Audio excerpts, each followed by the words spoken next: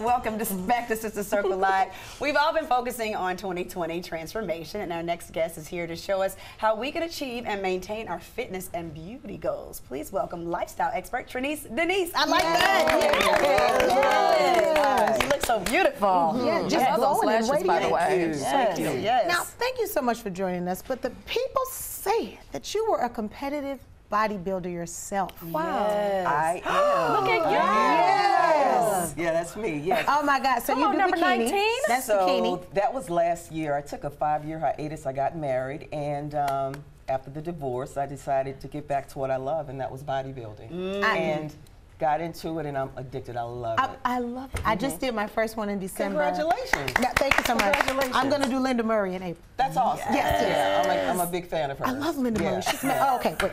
So, but what was your decision to compete? What was the decision? It was a bucket list. I was approaching 40. I had been in track and field my entire life. Oh, you already had a good body. Yeah. But I got into weightlifting in college, and it was the next progressive thing. Yes. Yeah. And I started off with figure and switched over to bikini, and the rest is history. I love it. I love it. It's so fun. It is. It is. So you say take pictures once you determine what's your why. Yes. Why are you losing weight? Can you explain a little bit more about that? So the most important real estate is between your ears. Transformation starts from the inside and it radiates out. It does, so indeed. we're bombarded with images. I heard what Selena said a second ago in the last segment about social media.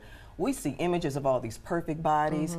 It's unrealistic. Ladies, it's unrealistic.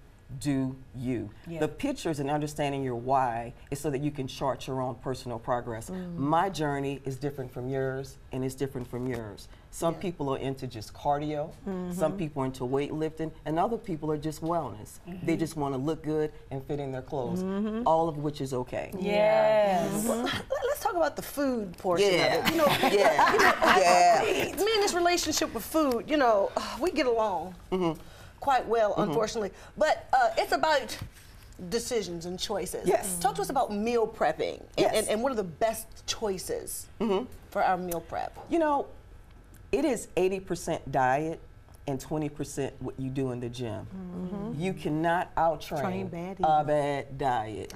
We all see those people in the gym, they're doing cardio and they're working out constantly, but they never get any results. It's because when they leave the gym, they go to Krispy Kreme, right? Lord. So you want to major in protein and you want to minor in carbs.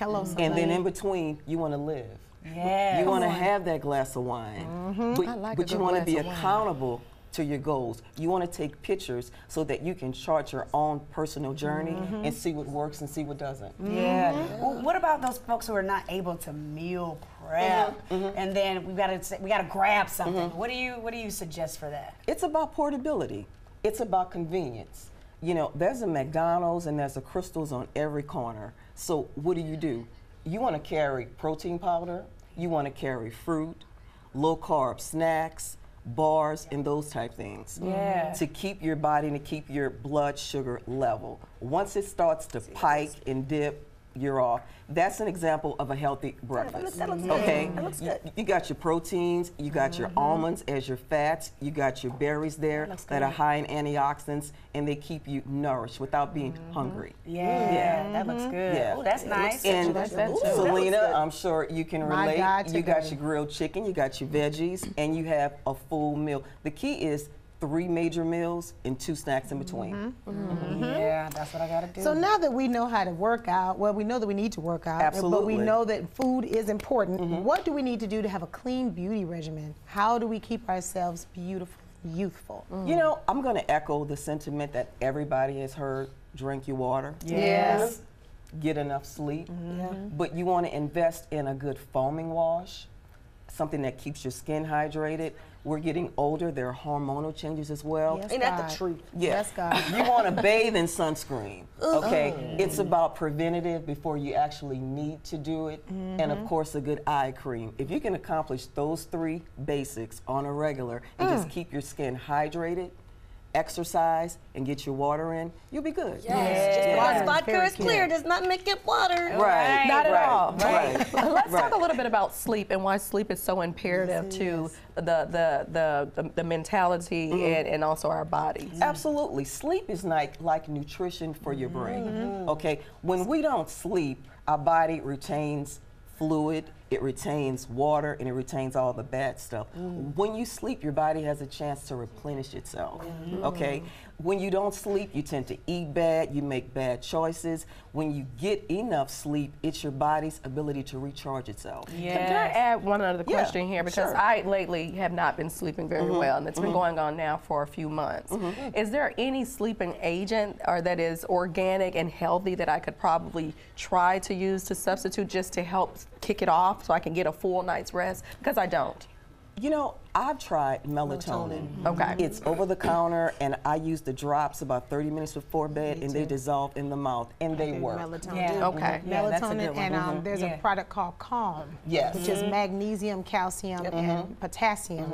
And a lot of black women, or women in general, actually are deficient in magnesium. So we'll find that when we add that to our diets, it will relax and calm. Yes. Okay. What do you Well, say? thank you. Yeah, absolutely. What do you say to the woman, especially for black women? Because we're like, oh, black don't crack. But I want to go back to Well, the it really sunscreen. doesn't. I mean, We need the sunscreen. No, it doesn't. the sunscreen. How important is that for women of color? And I know we have to like emphasize that It because is we think very, very, very important. You see older women, and they'll have the sunspots on their faces. You have to use sunscreen. Yes. It's about preventative maintenance. It keeps your skin balanced. Yes. And if you're on camera, if you're outside, if you're a runner like myself, you want to protect your skin from the free radicals that occur outside in the earth.